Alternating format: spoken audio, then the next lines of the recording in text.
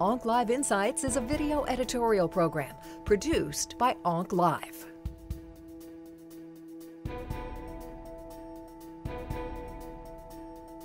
The early use of docetaxel is perhaps the most important new finding that we have had in the past year, which is interesting because docetaxel has been around for quite some time. We're talking about the outcomes of a series of studies for patients with metastatic disease that we would call hormone sensitive. So patients who are undergoing androgen deprivation therapy. There are now 3 randomized trials in which patients who received androgen deprivation therapy were compared to patients receiving androgen deprivation therapy plus docetaxel. The most important study for those of us in the US, I think that can guide treatment, is ECOG 3805, also known as the CHARTED study. Now, this was presented last year in a plenary session at ASCO by Christopher Sweeney from Dana-Farber Cancer Institute. And what this study demonstrated is that the administration of docetaxel with the initial androgen deprivation therapy led to a significant improvement in median survival for these patients.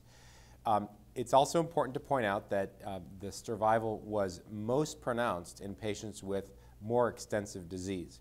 And by more extensive disease in that study, at least, it was patients with 4 or greater bone metastases.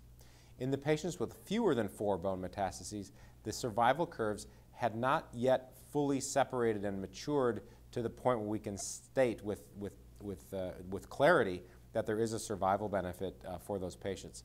If you look at those survival curves, it looks like they're beginning to separate. It's just that many of the patients remain alive at the time of the analysis, and so we haven't really seen if there's a significant impact.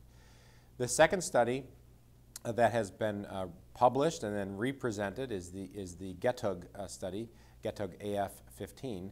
And this is a very similar study, allowed a slightly different group of patients, allowed enrollment of some patients with a slightly lower burden of disease, and that study did not demonstrate survival advantage to the use of docetaxel.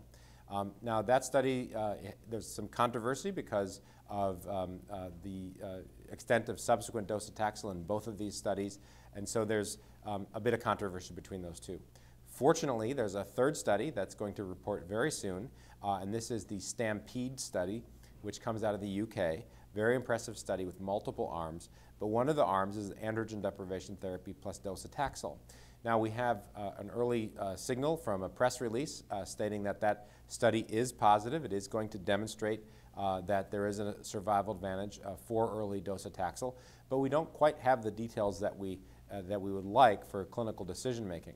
My sense is that the standard of care in the US is changing quite rapidly, and not only do I see patients in my own practice and where I'm using docetaxel early on, I also see many patients who have been treated out in the community, and it looks like community physicians have gotten this message and are integrating chemotherapy earlier into the clinical course of their patients. I think typically when a patient progresses on chemotherapy, if they have metastatic disease, if I'm treating them earlier based on the CHARTED study or the GETUG study, I essentially reset the clock. And this does not mean we do not have data to suggest that abiraterone is ineffective or enzalutamide is ineffective in this setting.